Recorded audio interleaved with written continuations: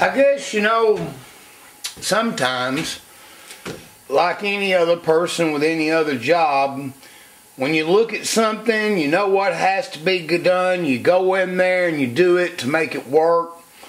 And sometimes you forget to stand back every once in a while and look at something for what it is, and it's surely the case here. I'm referring to the fact that I'm having to use a Felpro 1205 medium race port to line up with this head. I mean, there's just a little bit of meat on the inside to trim to get to the dimension. That just shows you Chevrolet's trend. And as I'm sitting here thinking about it, it really started with this one in '88 or whenever they come out with it, to '94 where they started going taller on the ports. Then here comes the next animal in the adventure, the Vortec, which it's a lot taller, to finally the Cathedral Port LS1. You can just watch the engineering over the years. As they went taller, though, they squeezed them and made them thinner. And this is no doubt the beginning of its infancy when they started going this route leading up to the LS1.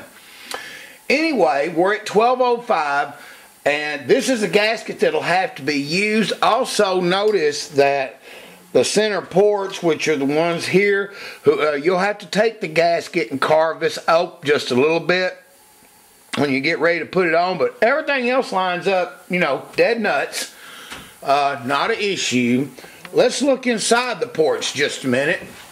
Remember how I was bobtailing the guide and gnawing on that wall, trying to pull it back? Now comes the dot-to-dot time. Where our ground has created quite the shoulder right here. You can see the bulge. Maybe you can see it. So now what I got to do is come in, and I'm going to be using the Butcher Hog, the big double cross cut 9/16 egg. And I'm going to connect the dot, pull this hole down, come in, and go on an outward strike here to pull in that wall. I'll also have to hit the straight wall side quite a bit and everything, but I just wanted to show you that's with the gasket on there. Let's remove that. Wow, you can see the line is just right there. All I got to do is barely touch it. That part, there's not a lot of work on. The inside wall there is, but just wanted to point that out. And one other thing here, by the way, I've noticed that I don't have quite as many viewers on this as I do the Pro Comps or the LT1s or other things. And it's understandable because there's a lot of people that like the race performance stuff, but nevertheless, this head is a serious lesson of velocity. This is, once again, like I said, when GM went to this, and I can tell you this much right now.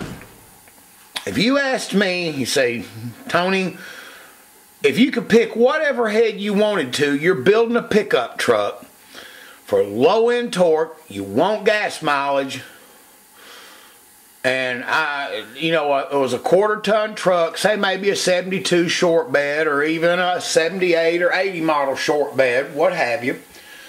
There's hands down, this would be the head I would use. I would do the modification I'm doing, everything I'm doing here, and I would go to a 305 block and use the 400 crank, which is a 334. There's your truck motor, fellas, right there. Because that 334 with a pair of heads like this is the bomb. You would probably get in excess of 20 plus miles to a gallon and have near 380 or more foot-pounds of torque. Hook a boat to it or 4,000 pounds to the back of you and head to California. But anyway, this right here, we're getting ready to do that wall and pull that in, and we're going to be on the downside of this project once we do that. There are some other keynotes on the bowls. Hands down, this was about the worst bowl job on a cast iron head that I've done in a long time because of the swirl and the irregular shape of it and the other things. It really took a lot of time to carve the bowls, but it will make a masterpiece when I'm done and for what it's designed for. Out of this, there's Actually, not a great deal, but there is a great deal. It's kind of a 50-50 thing. This is a 1405 Fel-Pro gasket. I'm going to show you what it looks like on there. And let's try to zoom in on it a little bit. Okay, as you can see, roof-wise, I don't know, I think this Phillip has 1 5/8 tube headers. This is as big as I can go. A 1405 is going to raise the roof, which I would love to do, but at the same time, you need a 1 3/4 tube header to make that work. So the 1404, it gives me the width. Look at how much I got to move over side to side and straighten this out. Now notice I have got lines scribed on the bottom, but you do not remove material away from the bottom of the runner. You never do this. I'll come and make my slice sideways. This is what we're going to use. The finger, we're going to set the clover leaf, and then which will be the width and the top width. And that's it. I never grind on there. If I had it my way and it didn't cost what it does, I'd fill meat up to about here.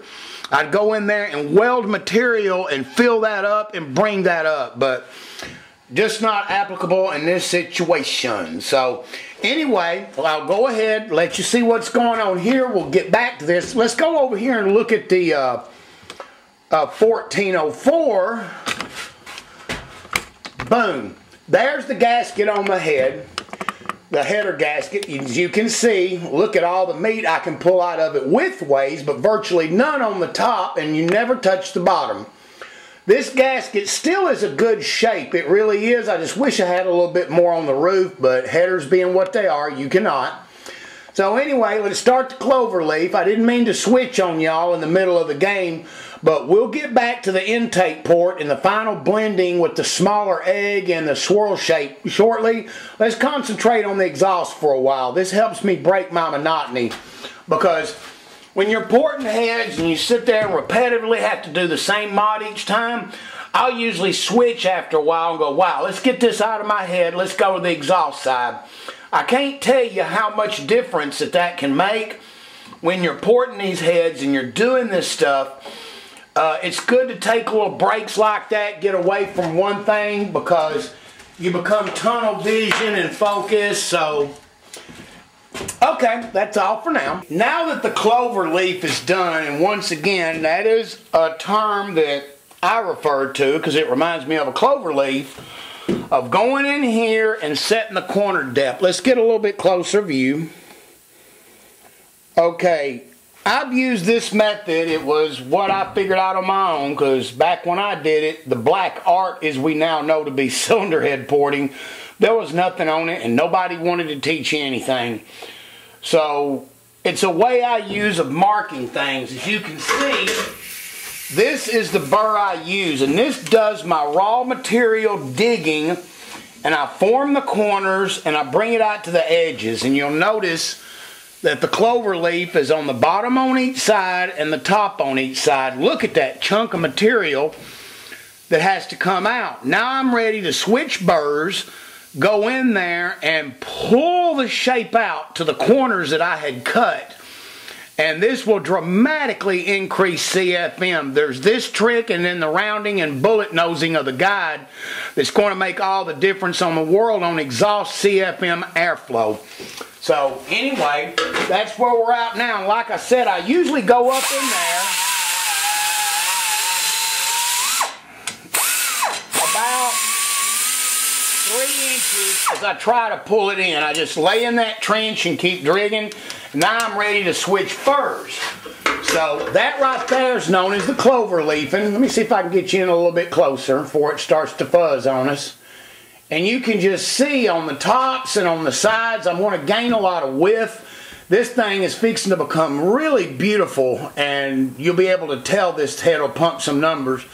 I will say at this time that in all my years, this is the most awesome TBI head I've ever done. I've never went this far on a throttle body head, but this gentleman in Texas deserves every bit of it. He's been one of my favorite customers, so I roll out the red carpet for you guys to have a little bit of patience. I'm getting used to all this work, and doing the videos. It takes a lot of time, so I try to give y'all tenfold what you pay me for, as much as I can. Alright, anyway, that's the exhaust port side. Now let's go in here and remove some raw material. Okay.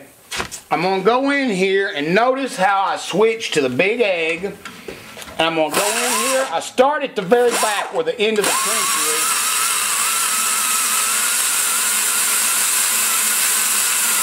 And I'm basically just going to cut till the big chunk is gone and it starts to level into the trenches that I made.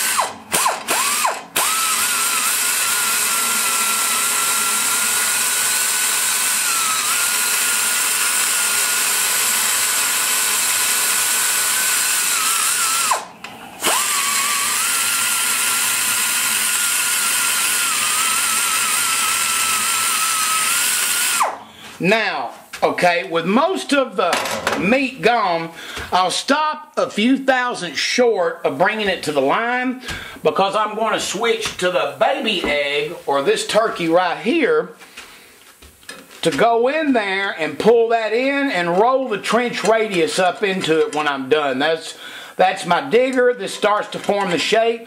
Then in the very end, I'll switch back to this right here to pull in the final shape and make it roll right into it. So I'm going to go ahead and dig some raw material out and get all that done and get back with y'all in a minute.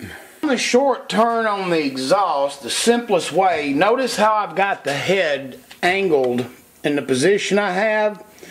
Okay, look at that giant overhang lip right there. What I'm going to do is come in a straight down position with the big egg. First, what I'm going to do is just start gnawing down at it. When I get it about where I want, then I'm going to come at an angle and try to roll it and pull it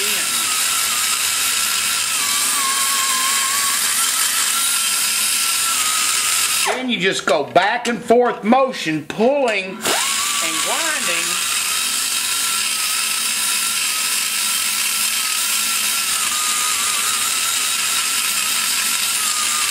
Because you don't want to go too far with this big egg and come into the seat. I'll switch to the smaller egg and pull it in and take that ridge out.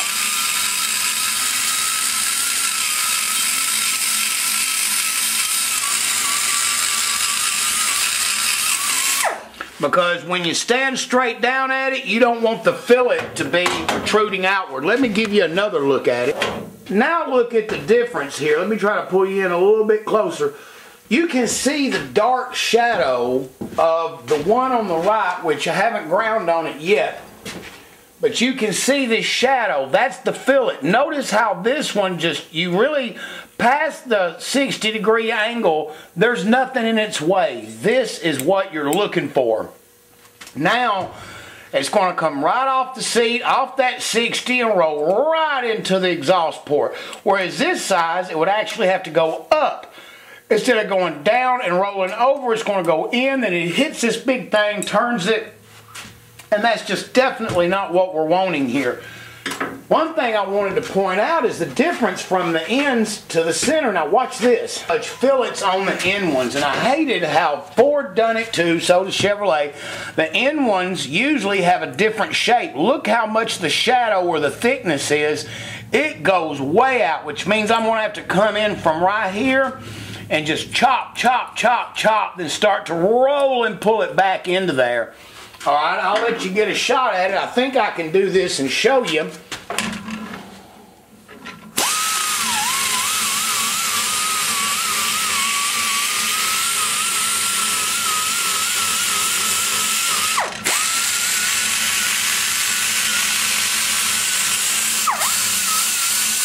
Roll and pull backwards and forth across that hump and pull it in.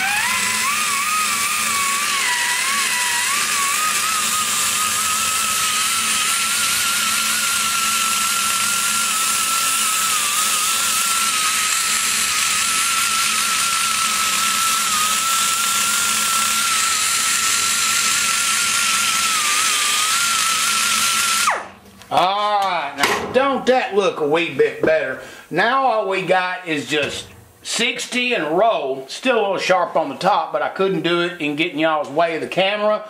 But I just wanted to show you how I pull the short turns in on this and pull it downward so that we don't have overhang. Basically, the way that I like to do it, this is my preference, I don't like to see any of the seat or the sides. Once that 60-degree angle rolls off, we don't want no fillet or radius in the way. We want it picking off that 60 and doing its business, going swoop and turn and getting out of the way. Alright. Now, finally, say goodbye to my little friend. Now, this is the big cutter. This is our big egg. It's now time to say goodbye to it because all the raw material that this cutter is going to do on the head is done. Now we're getting into our final reshape and blending, which will be done with our much smaller egg. In comparison, let's take a close-up look at the exhaust port.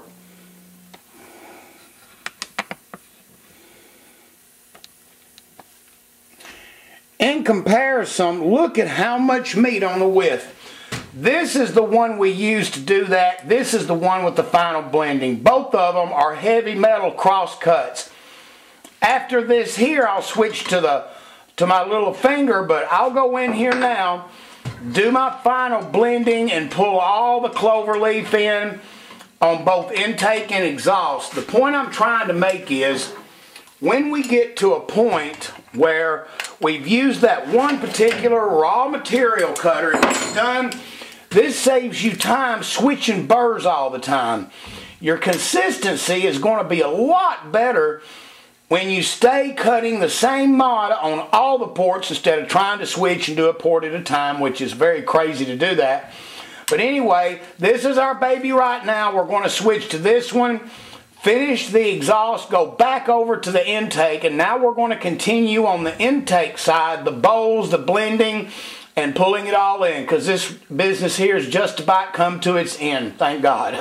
Alright, anyway, that's all for now, and we'll continue on with the intake port with the conclusion of the TBI throttle body heads.